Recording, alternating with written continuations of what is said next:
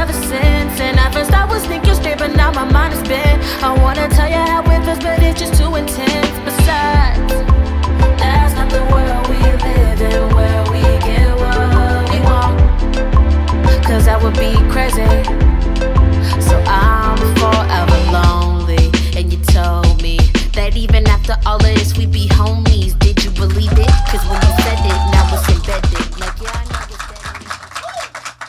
So here we have the beautiful Jem Stone, right? Thank you. Tell us a little bit about where you're from and a little bit about yourself. Yeah, so I grew up in Flatbush, Brooklyn. Right now I reside in Bed-Stuy, Halsey, Jefferson, Malcolm X, you know. At what moment did you know that this is something that you wanted to do? You wanted to pursue art? It was probably when I was dancing one day at, and I was just doing a ballet performance, and I felt like this wasn't for me.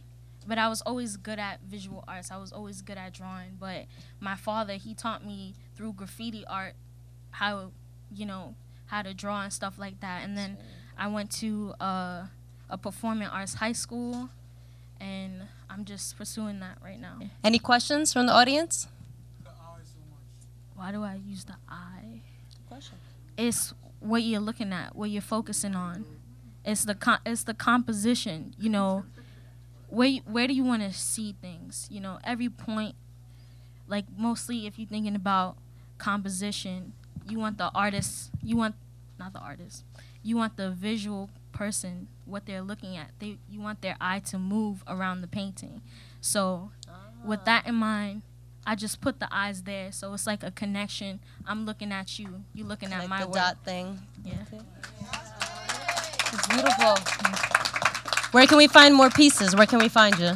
Tell us. You can find me at Instagram, Jem Stone, JEM_Stone, 96. 96 on Instagram. So yeah. Definitely got to check that out. Go follow her right now on Instagram. Yeah. Right? Right. Anything you want to tell us before we go? Stay positive. Stick to your inner peace. Don't let yourself stray away from your path. Yes. That's it. Thank you so much.